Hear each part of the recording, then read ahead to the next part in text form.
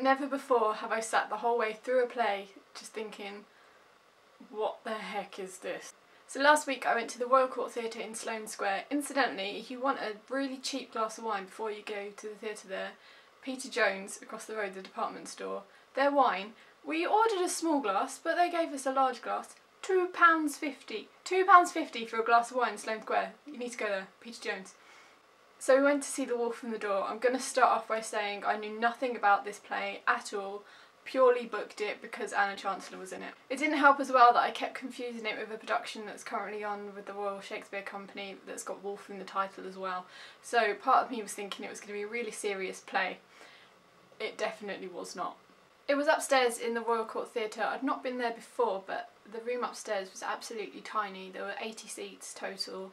It was all free-for-all seating, so we got in there a bit late, so we sat at the back, but 5 seats away pretty much from the stage. Everything felt really close.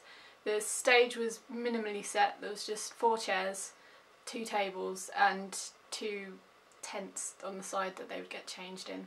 Across the back of the set was a screen in which pictures would be put so you got an idea of the setting. The show felt very skit-based.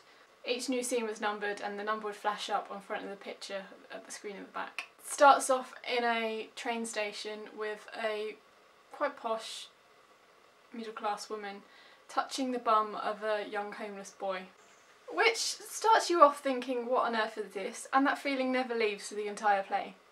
There goes on to be decapitations in Tesco's, a bank robbery, and the eventual downfall of the whole of British society as we know it. I must admit I spent the first 20 minutes just thinking, do I really want to stay here? It just seemed so random and theatre schooly that it took a long while for me to actually get into it. It was a short play, no interval, around an hour and 20 minutes.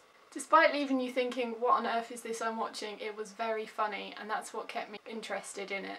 The play was supposed to be set in the not too distant future. They referenced the Occupy movement outside St Paul's as a starting point for the whole of this revolution.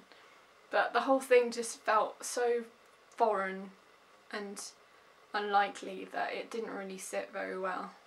Overall the acting was good and the story was funny, which was its redeeming feature, but other than that it all just seemed too far-fetched for me to really properly enjoy it.